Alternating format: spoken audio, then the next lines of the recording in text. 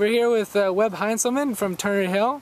I just want to ask him a few questions about his experience here at the 2011 NEPGA Section Championship. Thanks very much for taking the time with us, Webb. As far as a couple questions I want to ask, being a past champion of the Section Championship, do you still get the butterflies for each event, or do you feel that there's an extra bit of confidence coming to the event, obviously with one under your belt?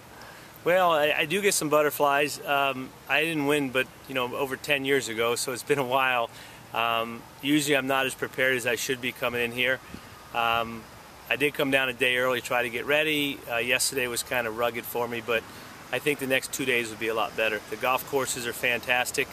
Probably one of the better venues we've had by far, with 2 golf courses right here. The golf course I played today, probably a little more demanding off the tee.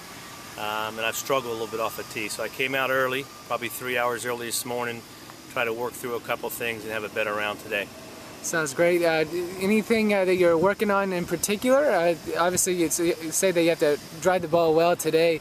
Does that spend most of your focus the last few hours here, real quick, is on the driving, or do you think some other particular aspect is going to help you out today? Well, there's actually 2 things. My driving, I know what's going on. The golf club tends to get behind me, and then basically I leave the club open or I flip it with my hand. So I got right and left going. I've worked on that last night at the hotel. I worked on it this morning. It seems a lot better. And then my putting, just not seeing the line very well because I haven't played a lot. So my shoulders got open, trying to get my shoulders squared up with my putter line. So far, so good. Sounds great. Thank you very much for taking the time, Webb, and good luck today, and we'll see you soon. Great. Thank you very much.